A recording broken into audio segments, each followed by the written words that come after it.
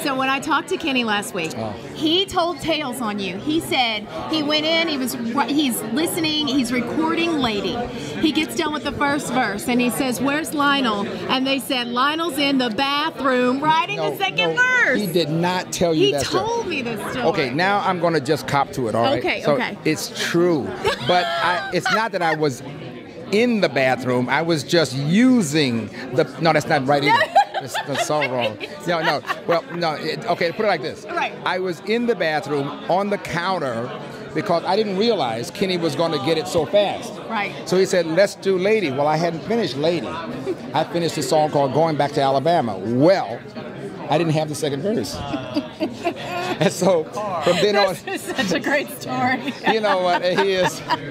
And I'm never going to live it down. So he started sending toilet paper back. He said, "Do you have the second verse?" I said, "No, I got the second verse. Just hold on for a minute." Kenny, I'm telling you, I'm so sorry. Kenny Rogers does it to me every time. Thank you so much for being here.